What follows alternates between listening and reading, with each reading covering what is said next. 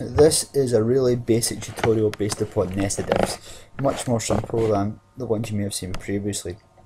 And this relates squarely to the staff commission file from your spreadsheet booklet.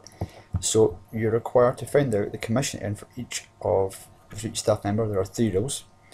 Over £100 they get 20%, over 11 but less than 100 they get 15, and £10 or less and they get 10% commission. So, as always, click into the field where you want the answer to go, the field, the cell you want the answer to go. Click on FX and if statement.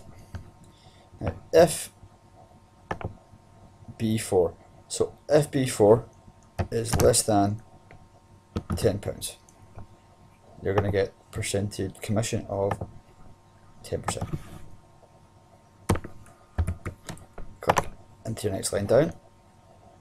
Up at the corner in if, then again, if the cell is less than £100, they get 15, or next line down, or they get 20. Now, just don't forget to always absolute cell reference. Really simple, really straightforward nested if. Very basic really. I'm sure you can work it out based upon what we have. So we've got 15% for being there, 10% for 9, and good.